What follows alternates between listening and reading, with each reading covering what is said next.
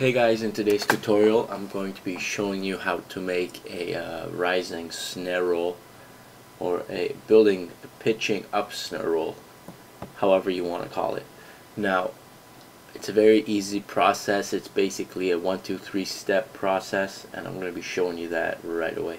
So first things first, you want to, when your new project comes up, or if you want to just create the instrument itself, you want to go ahead and select software instrument.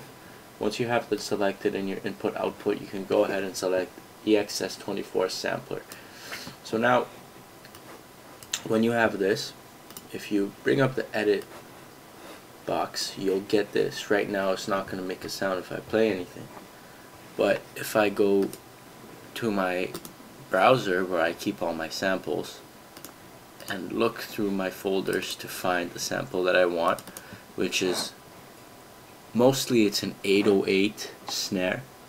So what I'm gonna do here is just go to my 808s and find a snare that I can use.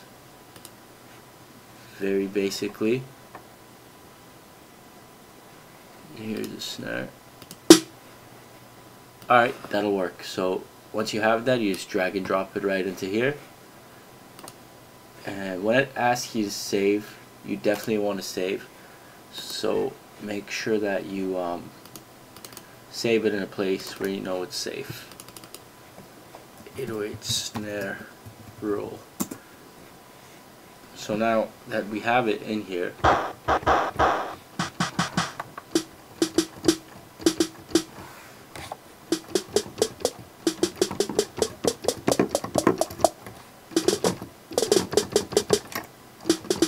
so you can hear that. You can hear that it's been sampled, and it can be pitched up and down to make a rise effect. Now, if you want to get it perfect, one of the ways to do it is just do this and then manually enter each note.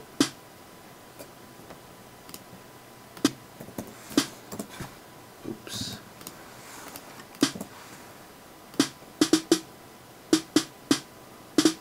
Start with C, and we can go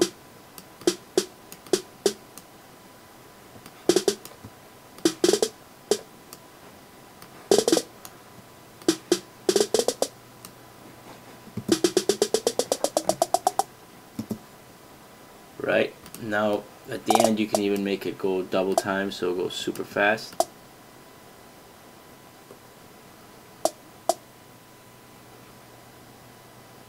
Like so.